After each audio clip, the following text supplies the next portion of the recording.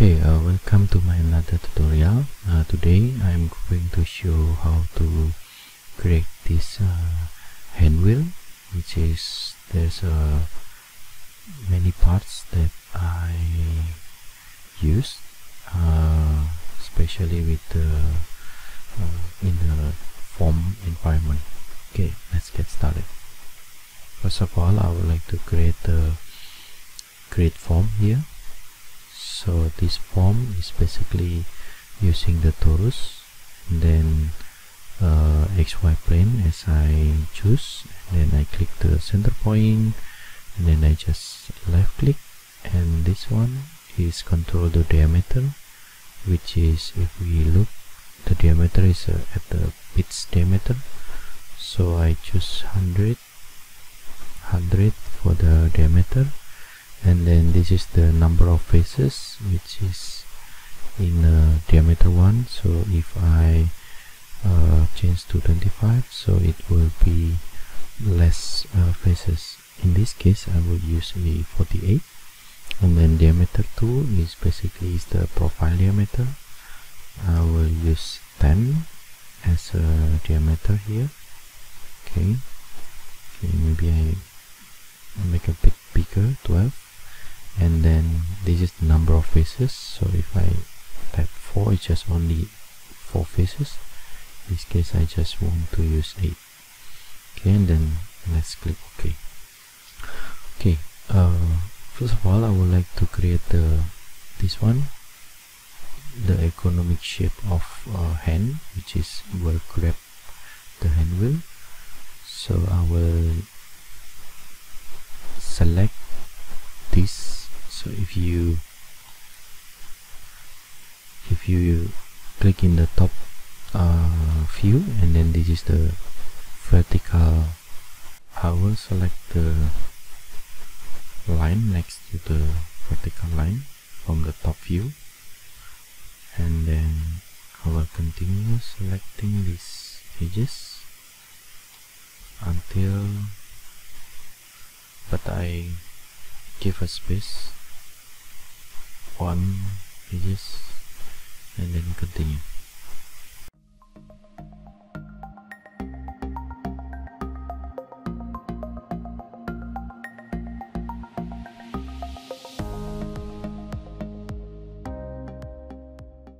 Okay, this is the last edges. Okay, and then I click the top view again, and then I will use this edit form, and I will scale this 0.9. okay, scale with the 0.9. okay, as you can see here, it will automatically create the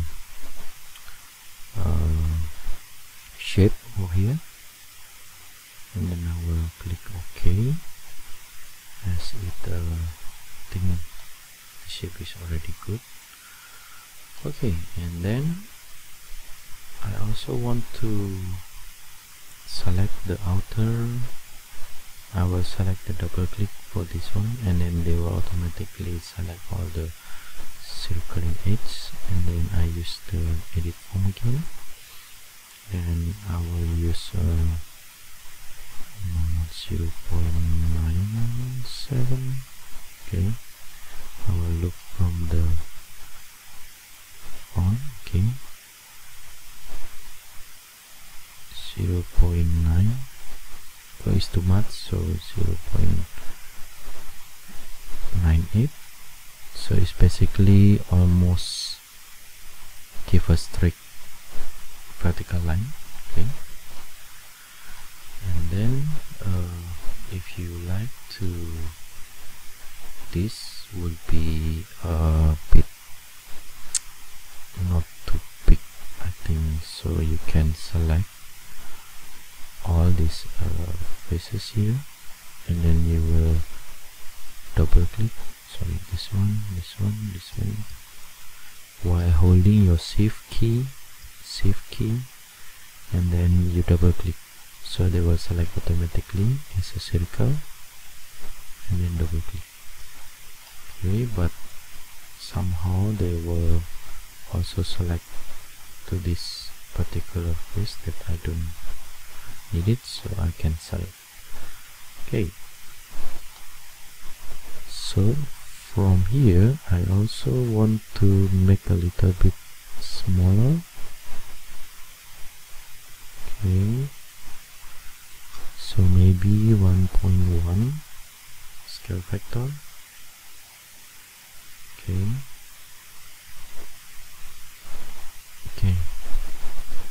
and then this one I also want to, okay, I think it's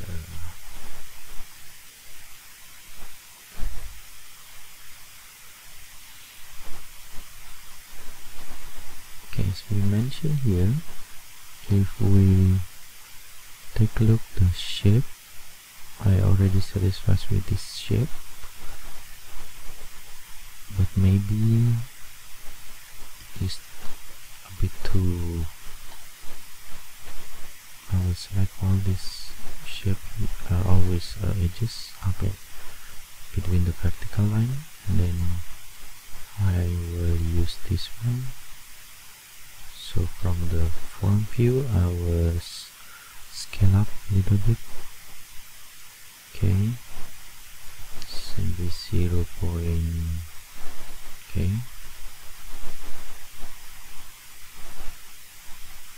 yeah, okay,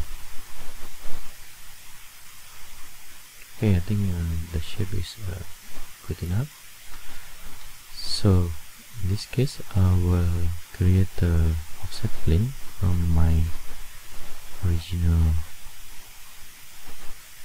here, and I will use okay, 12 is good.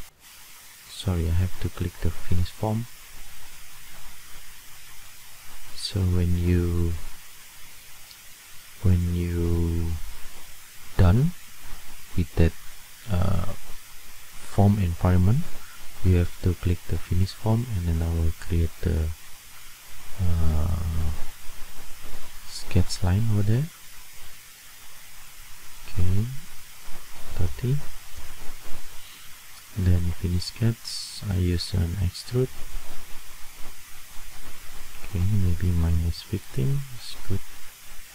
Okay, and then I will also want to create the profile, which is I will create in the front view here, and I make it slice so you can see the cross section of this shape.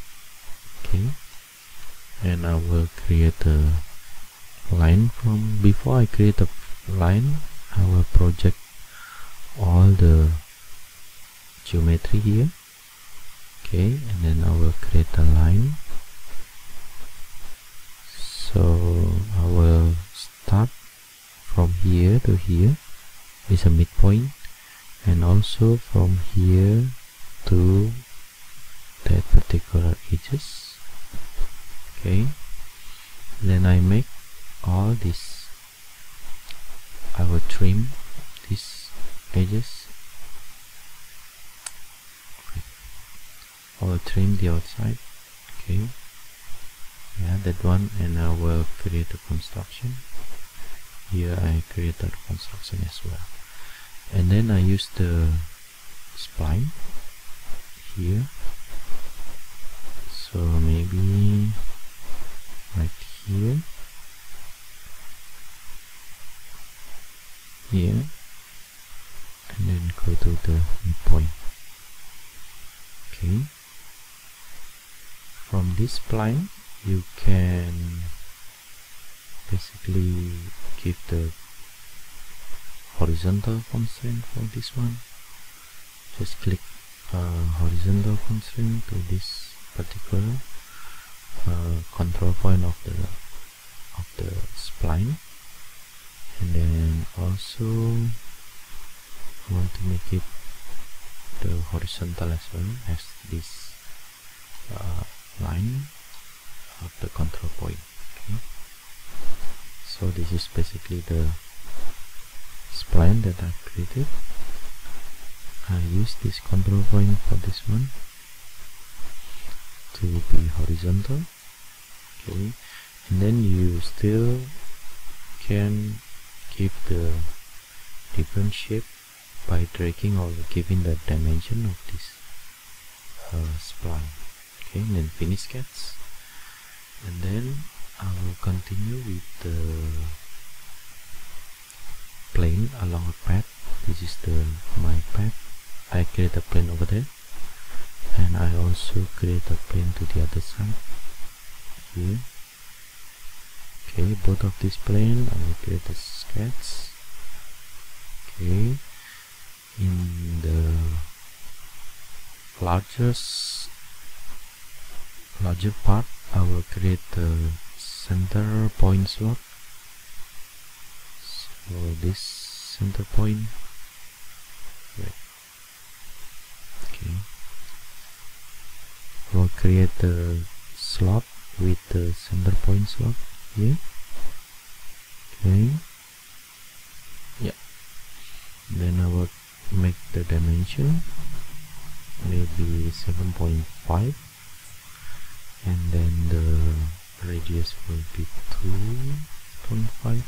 okay, and then at the end here I'll create a sketch over there. I will use the ellipse here. Okay, and I will create a dimension for my ellipse. Maybe I use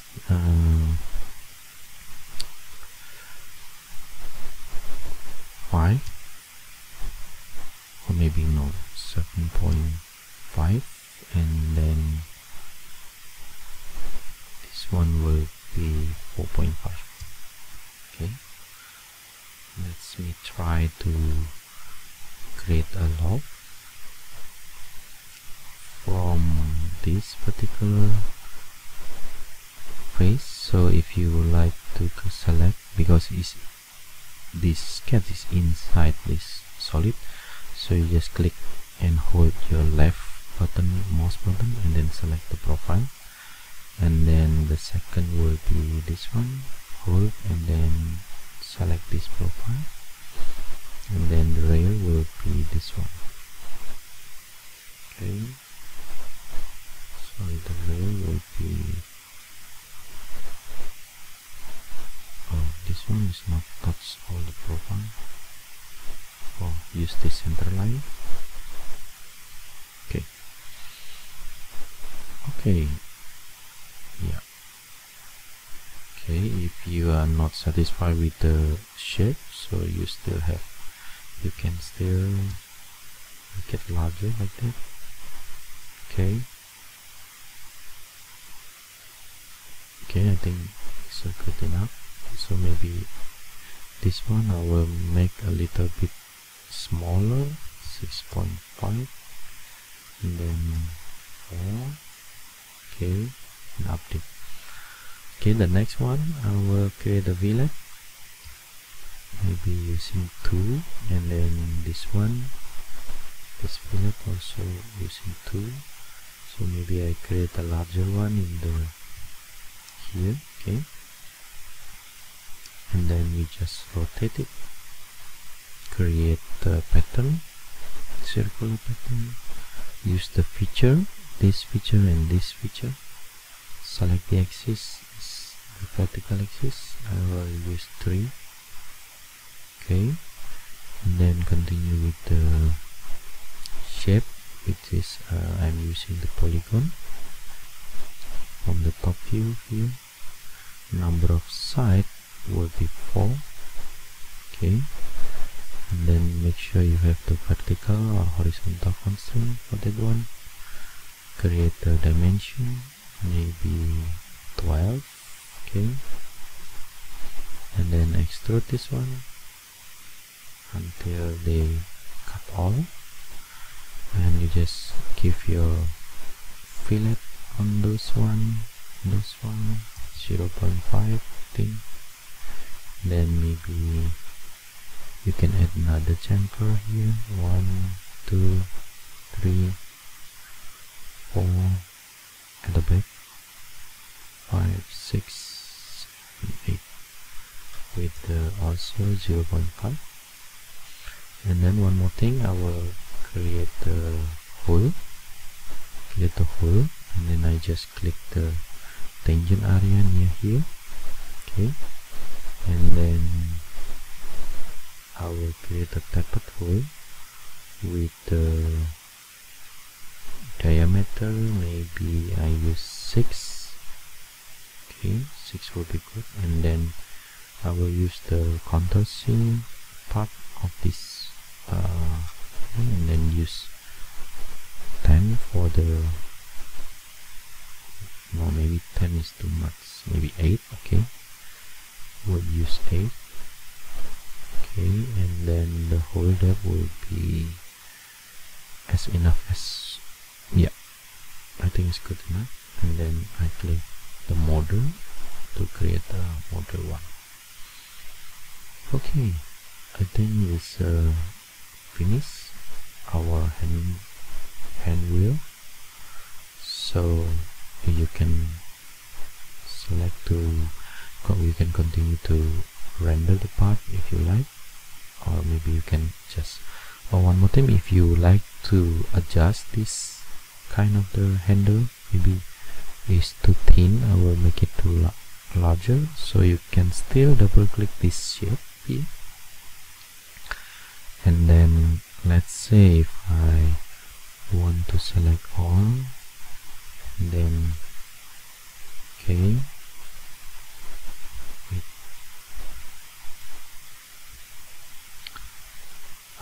I still can edit this shape with the modify, and then I will, yeah, maybe make a bit larger.